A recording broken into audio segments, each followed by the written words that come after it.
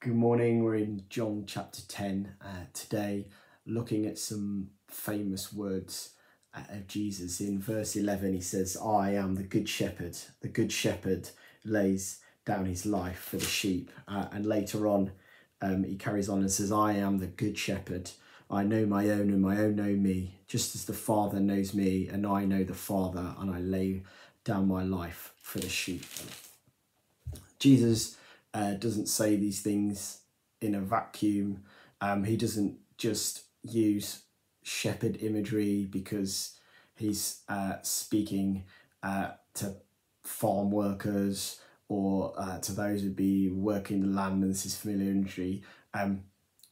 Jesus is constantly alluding to the Old Testament. The New Testament can't be read on its own. It's full of this rich background of imagery and words, pictures from the Old Testament. I just want to help us this morning just fill up some of that imagery. So when you read these words, you've got some of that in your mind. It's a great picture of Jesus being the shepherd, but just let this just fill that up as you focus on him this morning, as you look to him, as you start your day.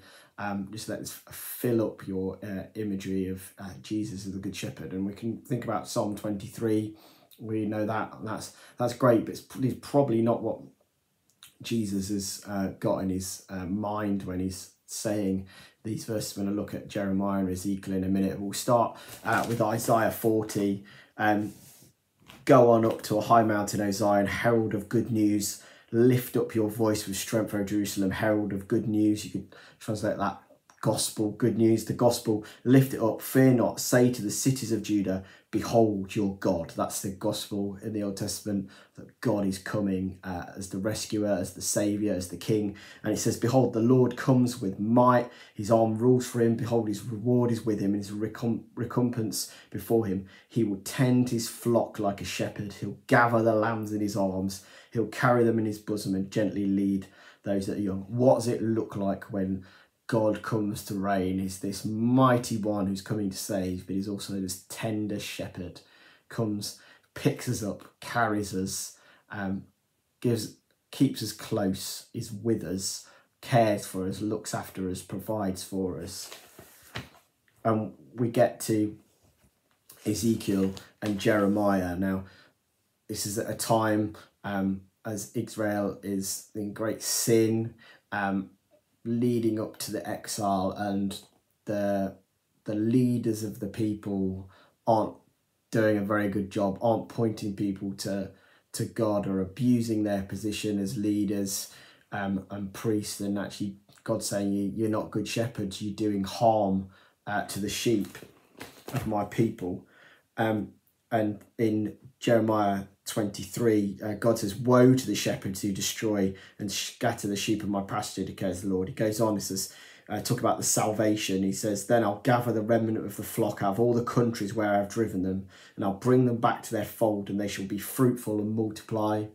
That's what God says to Adam and Eve, go and be fruitful and multiply. So we're getting the salvation of God, bring us back to that Eden like state. I will set shepherds over them who will care for them. They shall fear no more, nor be dismayed, neither shall any be missing, declares the Lord.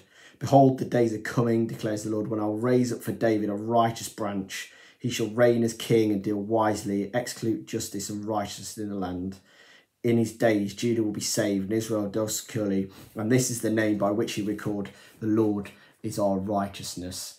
This king from David's line is coming as the rescuer, as the good shepherd who's not going to lose anyone, who's going to bring us into this salvation, and he's going to be our righteousness. Does that remind you of anybody? And we get to Ezekiel 34, again in a similar context. For this says the Lord, behold, I myself will search for my sheep and will seek them out. It's going to bring them back from exile, bring them back into the land and save his people. As a shepherd seeks out his flock when he is among his sheep that have been scattered, so will I seek out my sheep I'll rescue them from all places where they've been scattered on a day of clouds and thick darkness. I'll bring them out from the peoples and gather them from the countries and bring them into their own land. I'll feed them on the mountains of Israel by ravines and in all inhabited places of the country. I'll feed them with good pasture. On mountain heights of Israel shall be their grazing land. They shall lie down in good grazing land, and on rich pasture they shall feed on the mountains of Israel. I myself will be the shepherd of my sheep, and myself will make them lie down, declares the Lord. I'll seek the lost. I'll bring back the strayed. I'll bind up the injured. I'll strengthen the weak, and the fat and the strong I'll destroy. I will feed them in justice. That's who our God is. The shepherd comes and seeks the lost. Jesus says, I've come to seek and save that which is lost. I'll bring back the strayed. Feel like you've strayed a bit. I'll bind up the injured, feeling wounded, injured. I'll strengthen the weak. We need strength from God. This is our God. This is the God who seeks us out. Think of the Jesus parable, of the shepherd who goes after the one, leaves the 99 and comes after the one. This is what your God's like. This is where when Jesus is saying, I'm the good shepherd, this is what he's saying. He's saying, I'm the God of Israel and I've come to save you. I've come myself to come and save you, and I'm going to gather you up. I'm going to speak tenderly to you. I'm going to bind your wounds. I'm going to care for you. I'm going to provide for you. And how does that happen? How do we benefit from that? Well, you get almost this little taste of it in Zechariah 11, is where Zechariah, he says to Zechariah, become the shepherd of the flock doomed to slaughter. This shepherd is going to die. And Jesus says, I'm good shepherd. I lay my life down for the sheep. And because the good shepherd has come and laid his life down for the sheep, has risen again, has ascended to the Father, and now with faith in him, we can be united with him by faith because of his grace. We don't have to earn anything. We don't have to pay him back. We just come and put our faith and our trust in him.